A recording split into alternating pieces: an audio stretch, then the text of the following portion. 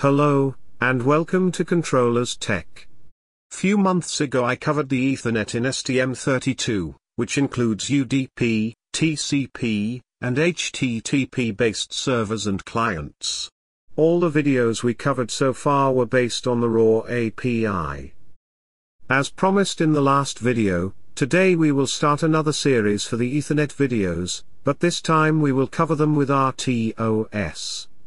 In order to use the Lwip with the RTOS, STM32 uses the Netconn API, which is basically to make the stack easier to use compared to the raw API. You can think of the Netconn as a layer on top of the raw API that we used so far. For this video, I am going to use the controller with our MII connection type, and no memory configuration. If you are using the MCU which allows you to configure the memories, you should watch my first video on Ethernet, or wait for the next video, as I will use the H745 controller in the next video. If you don't know what memory configuration means, or what am I even talking about, please go and watch the first two videos of the Ethernet series. The link to the playlist is in the description. Other than the Ethernet configuration, the things will remain same for all the controller types, and by this I mean the UDP, TCP, and HTTP part. Let's start the video, and create a new project with Cube IDE. I am using the STM32F750 Discovery board. Give some name to the project, and click Finish. Let me clear the pinouts first.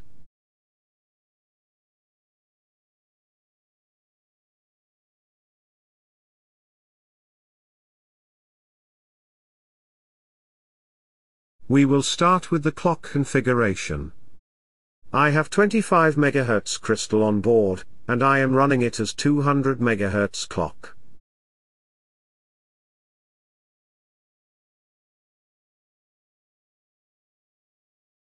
Alright, now go to the Ethernet, and enable the type of connection you have.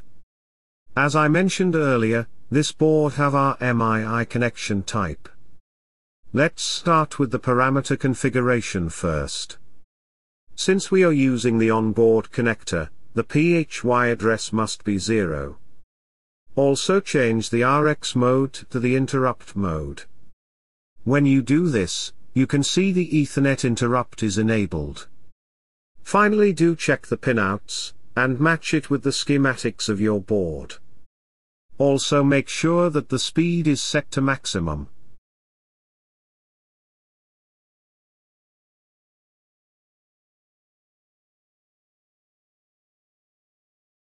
Next, go to the Freertos. I am enabling the version 2 of the CMSIS.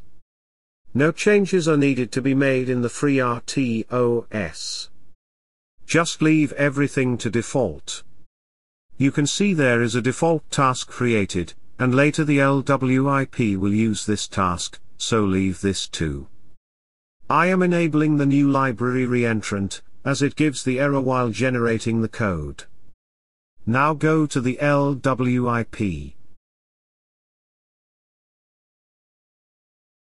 Here first of all we will disable the DHCP, and manually enter the IP address, subnet mask etc.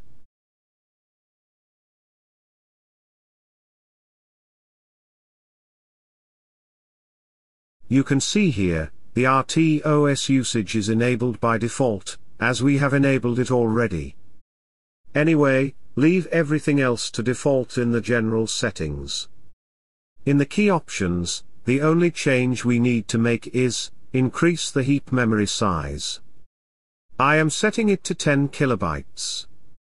This is it for the Lwip configuration, leave everything else to default for now.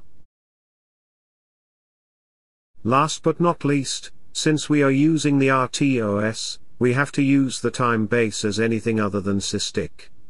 I am using the timer 6 for this purpose. Alright, if you are not using Cortex-M7 based MCU, go ahead and generate the code. As I mentioned, I am using the F750 Discovery board, and as ST recommends, we must enable the instruction and data cache for better processing. Also, this board has less flash memory, and it won't be able to store all the variables in the flash. That is why I am going to use the external flash memory, and for this purpose I must use the MPU. Set the MPU to background region privileged access only, plus MPU will be disabled during hard fault. Now enable the MPU region. The base address will be the address of the external flash, that is the QSPI, which is at 9 million hexa. The size will be 512 megabytes. And we will disable all the access in this region. As mentioned here in the memory description, the QSPI is in the block 4, which is 512 megabytes. This is why I blocked access to 512 megabytes of memory, so as to prevent the speculative access to this region. If you don't understand this part, watch the MPU configuration series in the Cortex-M7 playlist. The link is in the description. The region 2 will start again at the 9 million hexa, and the size will be 16 megabytes. This is the actual size of the QSPI memory available on the board. Here we will permit the access, and we will set the region to cacheable, and bufferable. This was actually explained in my video about the memory configuration in Cortex-M7 series MCU. We are trying to set this region as the normal memory region with the write-back attribute.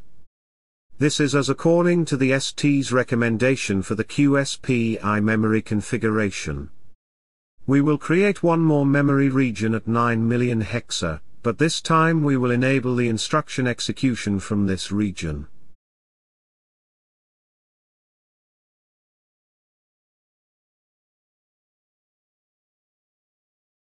This is it for the MPU configuration for the external flash. Click Save to generate the code.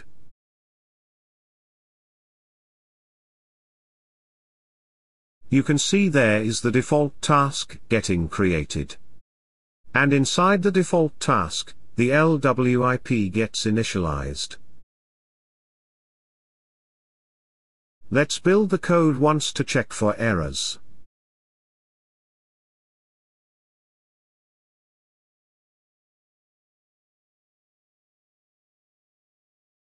Alright, we have 4 errors, let's solve them. The first one is about the multiple definitions of ERNO. It is defined in the middleware, third-party, Lwip, system, OS, sysarch file. Let's open this file first.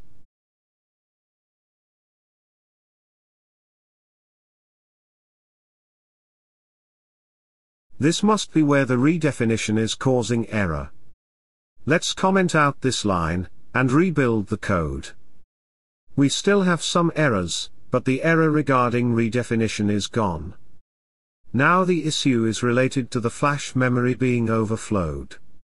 For this reason, we have already set up the MPU, so that we can use the external flash memory to store the data. Let's go to the flash script file to do the modification. We have to change the origin of the flash to the QSPI memory.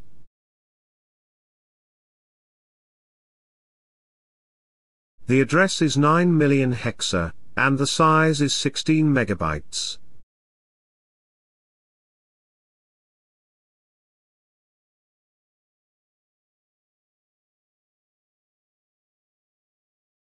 Save the file, and generate the code again. And all the errors are gone now. We have modified the flash script, but this is not enough. We still need to make some changes in the system file.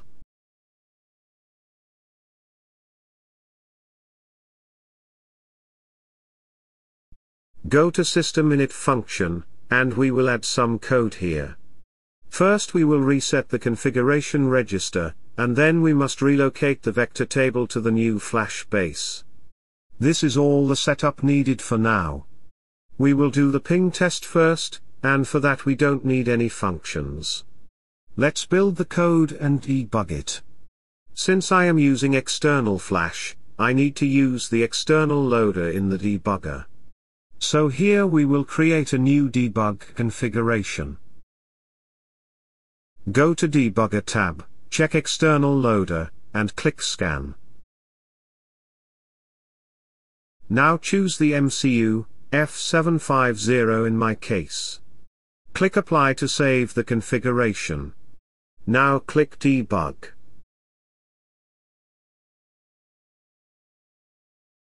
Download verified successfully. Let's reset the controller.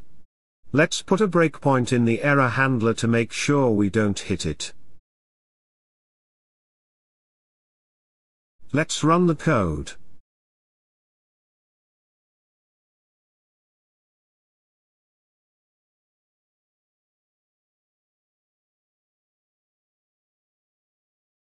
Let's ping to the board.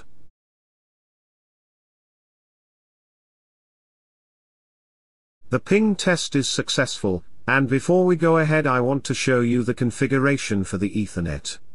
This time I have connected the controller directly with the computer, without using any router.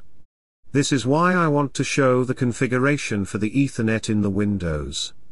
Here I have changed the IP assignment to manual. And you can see the rest of the configuration. I will upload these images along with the project, so you can access them later also.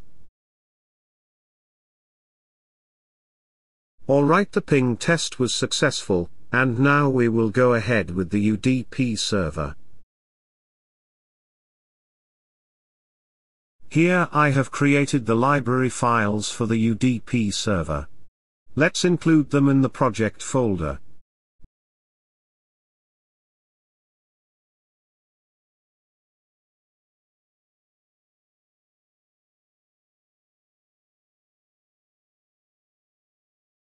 Here is the UDP server source file.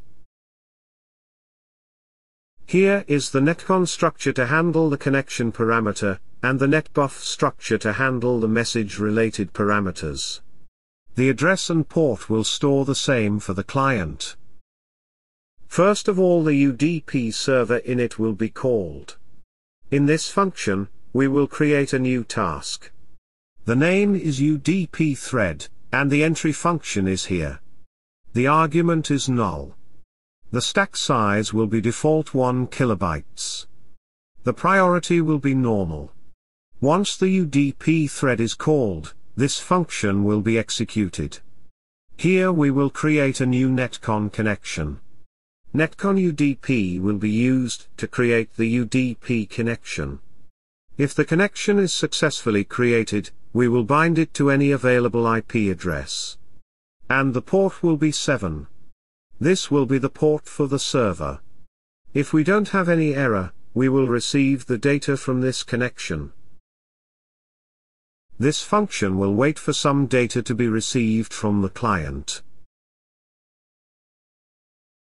If the receive is successful, we will first get the address and port of the client. Then we will copy the payload into the message buffer. You can make use of this message, but here I am going to modify this message and store it in the S message.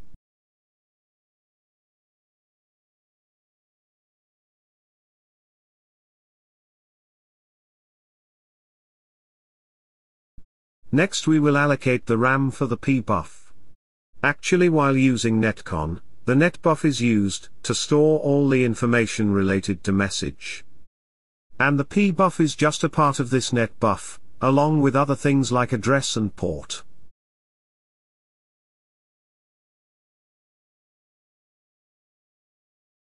This TX buffer is the pointer to the pbuff structure we created in the beginning.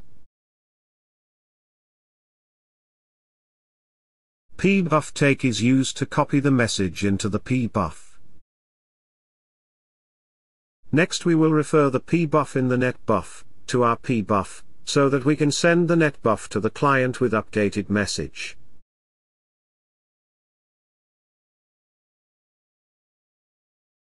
Now connect to the address and port of the client, which we stored earlier. Then send the buffer to the respective connection.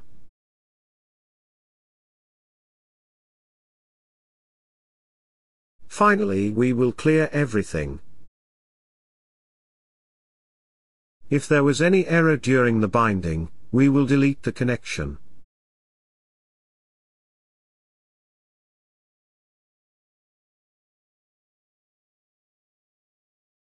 If you remember from the UDP server raw video, the steps we performed were pretty much the same.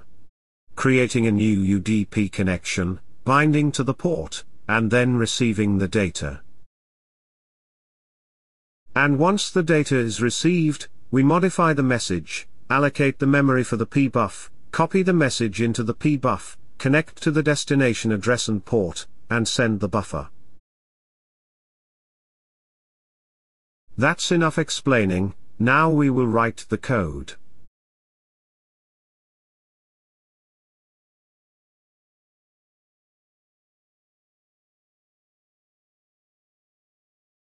Include the UDP server header file.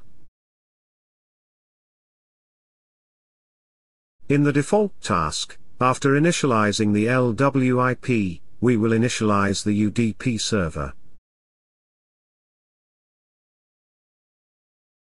This is it. Let's build the code, and debug it.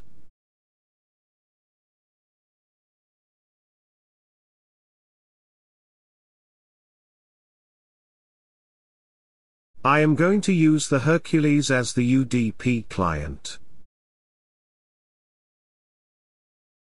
Run the code now.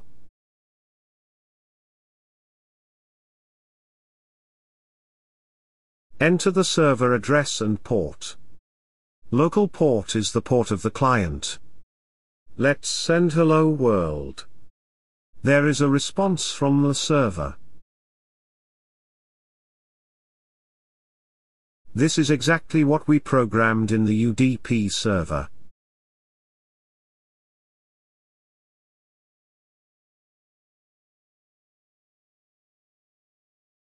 You can see the server is responding well to every message sent by the client. Things are working well, and you saw the UDP server responding. This is it for the UDP server using the LWIP and Netconn. We saw how to configure the RMII connection type, and also no memory configuration was required for the Ethernet.